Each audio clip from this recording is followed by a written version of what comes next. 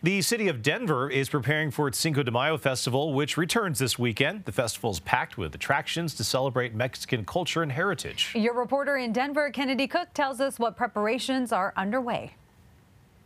Well, it's no coincidence, or perhaps it is a coincidence, that Westwood is celebrating its small businesses during National Small Business Week. Event organizers say that they hope to champion and preserve the vibrant and historical identity here in Westwood. This year is the festival's fourth year celebrating. Cinco de Mayo in Westwood takes place this Saturday from noon to 8 p.m. and Sunday between 11 a.m. and 5 p.m. along Morrison Road between Patton and Quitman.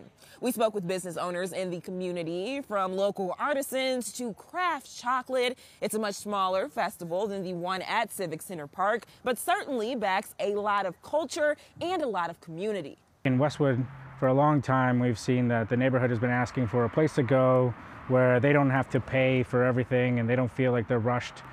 They can just kind of be and experience community. Cinco de Mayo in Westwood is a great alternative for those folks who don't want the big crowd that will be at Civic Center Park, but also still want to celebrate the holiday. In Westwood, I'm your reporter, Kennedy Cook, covering Colorado First.